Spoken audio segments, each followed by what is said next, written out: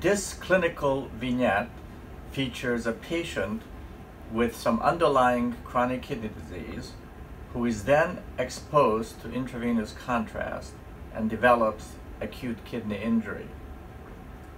What is unique about this patient is approximately 2.5 days after contrast exposure, she has a non-contrasted imaging study, a CT scan, which shows retained contrast in her kidneys.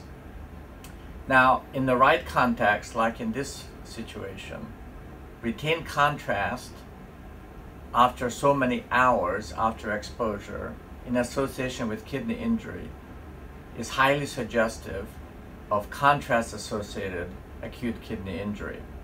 In addition, this lady had a low fractional excretion of sodium and a low urinary sodium, all consistent with urinary indices seen in contrast-associated nephropathy.